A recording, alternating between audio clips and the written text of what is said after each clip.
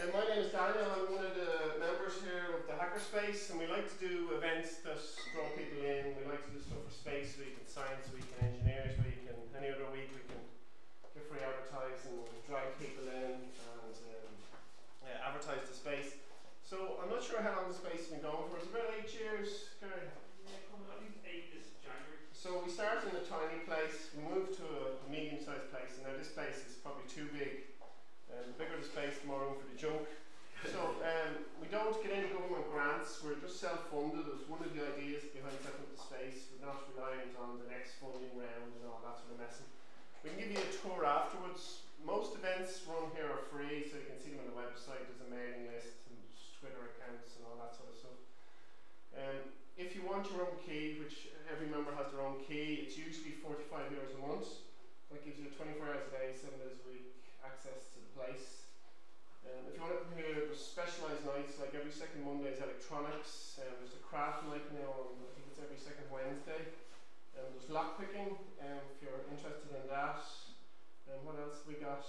Anyway, there's a CAD night, so if you want to do 3D printing or laser cutting. There's a CNC now. There's a CAD night as well. So you can see all that on the website. So first up we'll have Conor. Conor's working with little small satellites, and he's going to give a talk. And then I'll give a talk on the projects I've been working on with the space station. And then hopefully Mark will be here and he can give the talk on his work with NASA. So maybe a round of applause here for Conor.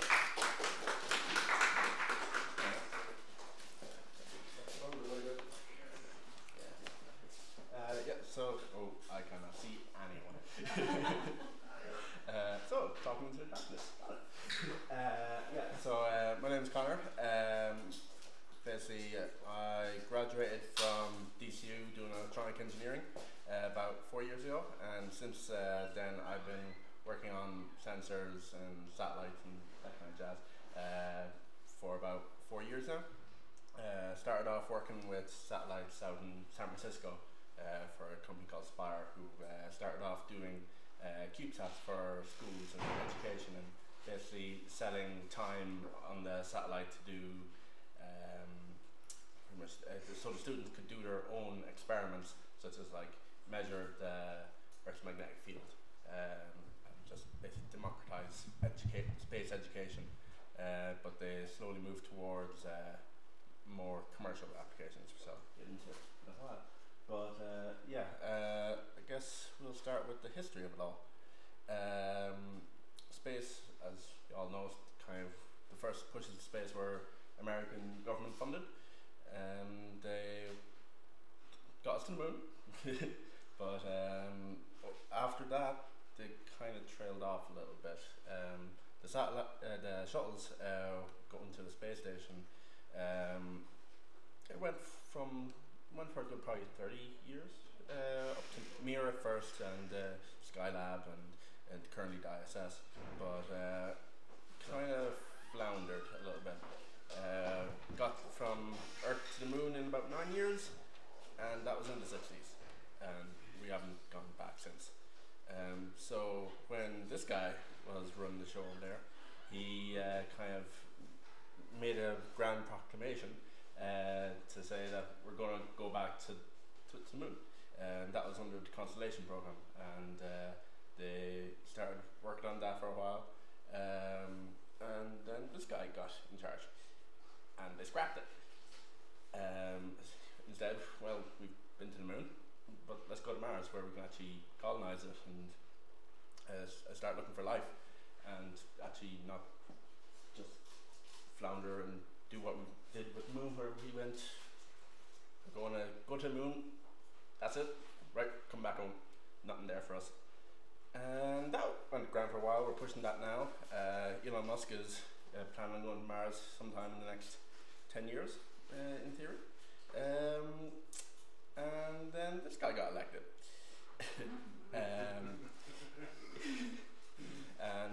Now his grand plan is we're going to go further out. We're going to go to Europa, as announced about 2 days ago. We're noticing a pattern here. Government funded space is kind of dependent on the politics of it all and what the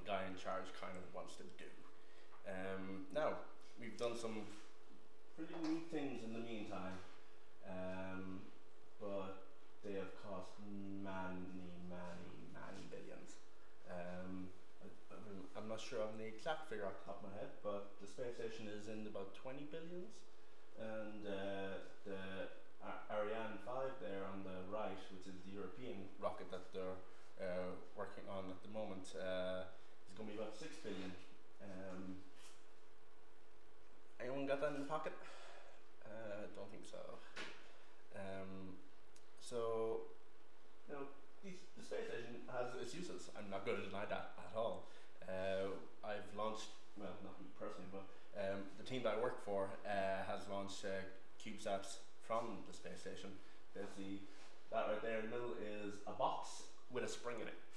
And they open the box and the spring pushes out the satellite and it goes off in space, and you now have a satellite independent on its own. It's really bog simple, it really is. How many people here have heard of Cubesats before? No? Okay, so about half is anyway.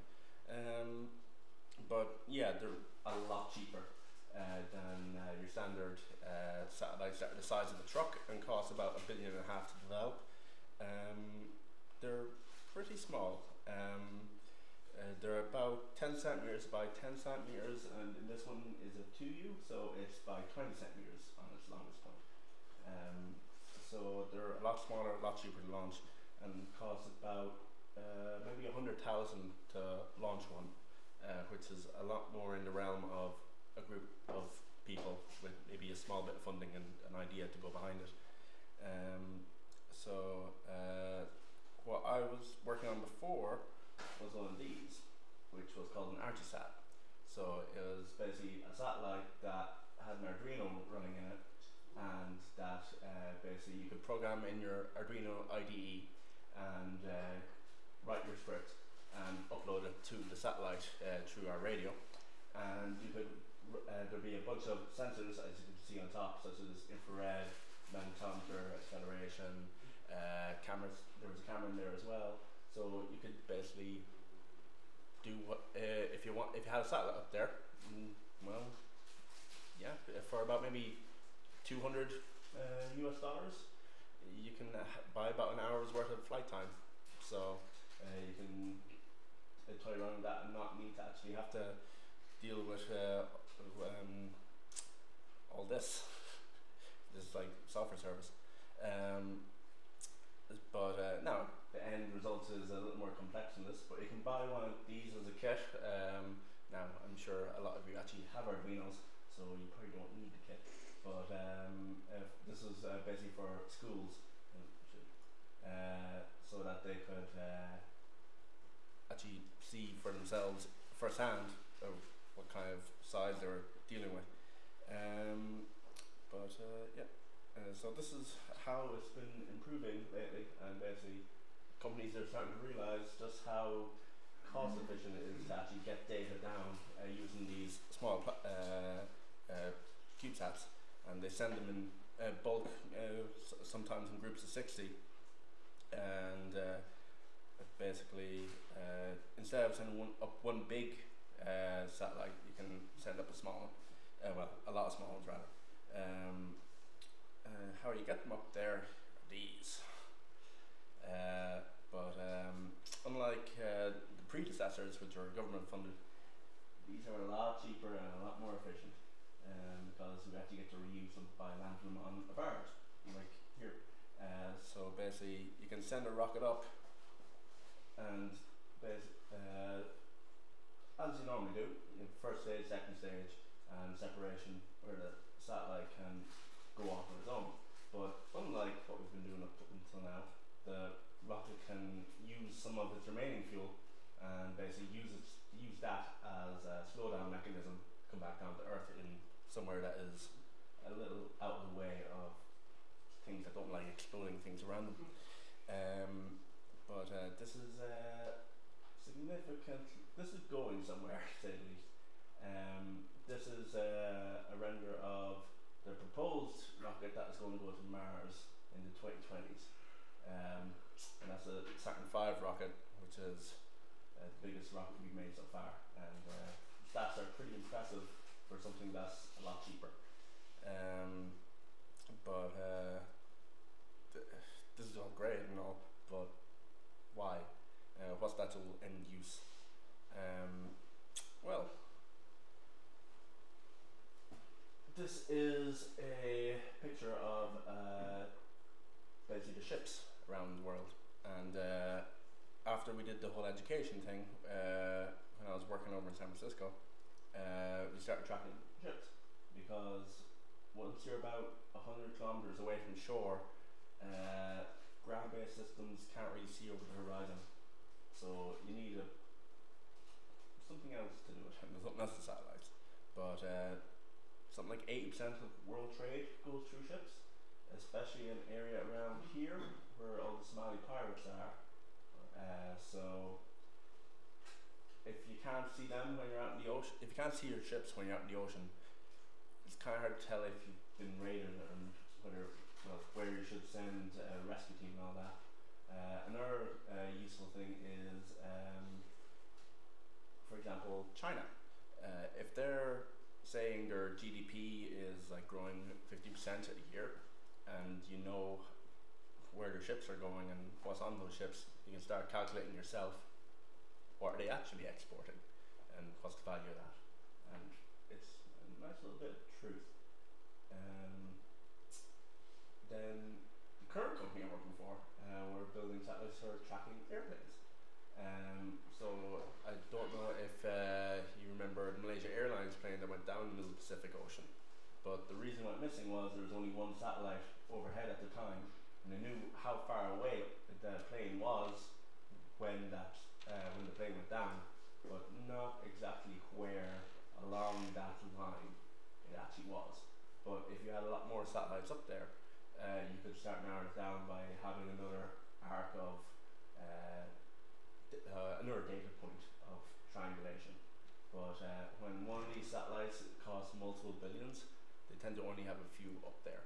So we're building smaller satellites, smaller Cubesats, that can bridge that gap while not actually increasing the cost. Other applications would be agriculture, so you can take pictures in space, figure out what's growing, and how are different fertilization rates affecting the local area. And that's great information for farmers, needing to know where they need to put down more fertilizer. It saves a lot of money. And then there's these guys. There's a company called Made in Space, who are 3D printing on the space station itself, so that instead of needing to send up rockets every few months to resupply the astronauts, you can just start printing off equipment as you need it, as stuff breaks, which is a bit more important when it comes to resource utilization. But and then there's this, which this asteroid is called Ryugu. There's a mission planned from the European Space Agency to go to it, but if we're to go to space and actually live there, we're going to need materials to build stuff, keep it alive. This satellite is about a kilometer in radius. It's worth 95 billion in raw minerals, such as lithium, platinum, palladium, rare earth metals, and that's not a big one. That's a medium-sized one. It's got a special. It's got all the really rare stuff in it. Many years ago, the Lincoln Memorial over in the US was capped with aluminium because it was more expensive than gold. That was before we figured out how to extract it from the ground. It was really rare. Back then, fine cutlery was made from aluminium, not silver. But now, there's a bunch of Coke cans in the corner made of it. If we can actually get a source of platinum, there's a lot of uses for like catalysts, like in our cars, that kind of stuff. So we can open up a good few new doors if we go for this stuff. historical precedent for this as well. Gold rush back in California in the 1850s, where basically we had already Spain had already financed Columbus and all that to find a new world, and that's what we're doing with rockets and the space station at the moment. But eventually people started realising there was actual money to be made out there, and they went on their own free will to find their own riches. And at first it was just about the minerals, but over time, because there was a lot of people out there, people need services to get on with their lives. People need a haircut. But a lot of these buildings were built just from the scrap of ships that were coming ashore, because a lot of these ships, the people that were manning these ships and sailing them to deliver the passengers also heard about the gold rush and just abandoned posts and went to become miners. So there was no one left to sail these ships back to where they came from. So the founding of San Francisco here in the picture is the wood from the ships were used to rebuild the city around them, and now it's what, 6th largest GDP in the world if California was a country.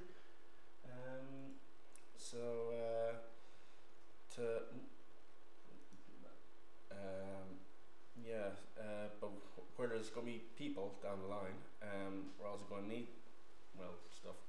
Not everyone's an astronaut at the end of the day. So that's where this. Remember Hal from Space Odyssey? He was initially designed to be a piece of software to help out the astronauts, and he went skewy and all that. But that's why we need good design and good engineering done on the ground first, so that those kind of problems that you see in movies don't happen. But on the right there is a picture of a whiskey glass designed to work in zero gravity, because liquids don't tend to stick to the ground. So basically it has a coil that the whiskey sticks to, and has basically a lid here. It's basically a sippy cup, but it's a fancy sippy cup.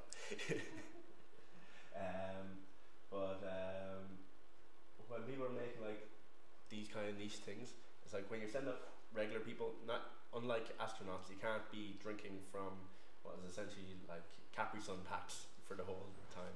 So good design is going to be needed for actually being able to live up there, and there's a lot of opportunity at hand for the commercialization of all this. But pretty much right.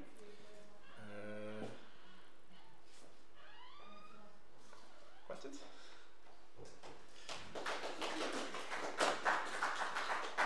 Any questions there, just to remind? Can you tell again how expensive it is to get a cube on an orbit? Say that again? How expensive is it to get to a small 10 centimeter by 10 centimeter by 10 centimeter cube on an orbit? About €100,000. Currently I'm working on a satellite that is 5 centimeters by 5 centimeters by 10 centimeters, and that costs about 20,000. But for tracking, it's like tracking airplanes, for example, is 45 million a year endeavor. So on that it's valuable, and there's a trade-off. You got Do these cubes have their own propulsion in them at all? So how about space junk? Okay, 2 questions. In Earth we have magnetic field to work with, so we don't need actual propulsion. We just need to throw up some electromagnets, and we can start orientating ourselves that way. But there's a project going to be launched pretty soon called CAT, and basically uses water as a propellant, because it'll expand massively in a vacuum. Now it's not enough to run a rocket, but for pushing a small cube, it's pretty fine. In regards to space debris, God, I hate this question, because everyone has seen Gravity and thinks that is a massive problem. I actually haven't. Great film. Basically, the space between the Earth's, if you have a globe of planet Earth, like just a model one, the varnish on the surface of it is the size of our atmosphere to scale. And that's about 100 kilometers. Geosynchronous satellites are about 22,000 kilometers up. So when a satellite breaks up in low Earth orbit, it's not going to get up to the geosynchronous satellites. Also, the problem is when one of these big satellites explode, they create lots of smaller pieces that break and crash into other satellites and creates a Kessler syndrome, and that just propagates. But when it comes to smaller satellites, if you break one, it's not going to create a lot of debris. I think it's the odds of hitting a Cubesat, a 10 centimeter by 10 centimeter Cubesat, is 3 trillion to 1 with a T. I can think of a few other things I'd rather gamble on, yeah, compared to the actual larger satellites that are up there at the moment, these Cubesats, they generally re-enter into the Earth's atmosphere between 6 months and 4 years.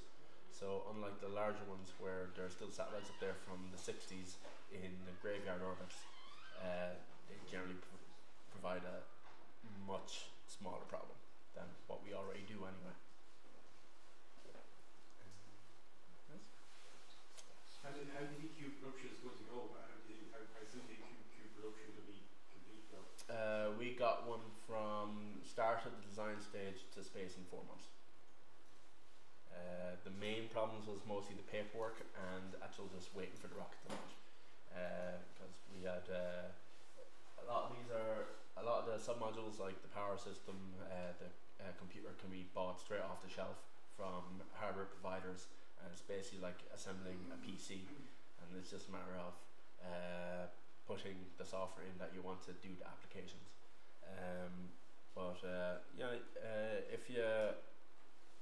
If you really get your work together, the main problem is just getting the launch contract in place rather than actually the engineering of it. Because if it's only about software, you can update software in flight, so you can be constantly iterating and improving the satellite as the mission goes on.